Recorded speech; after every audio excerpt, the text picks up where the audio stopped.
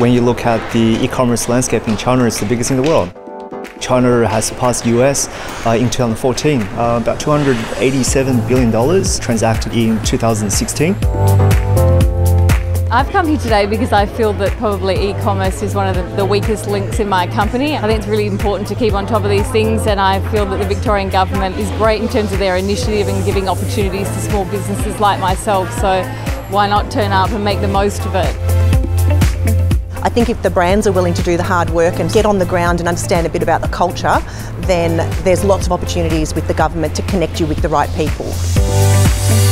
Government does play a role to facilitate, to educate, to provide some opportunities and open some doors and bring the players together like Alibaba, people in the payment ecosystem, people who can support businesses to build their brands. But it also does come down to business to engage with the market, to understand what the consumers are after and constantly engage with the market to build a sustainable business in China.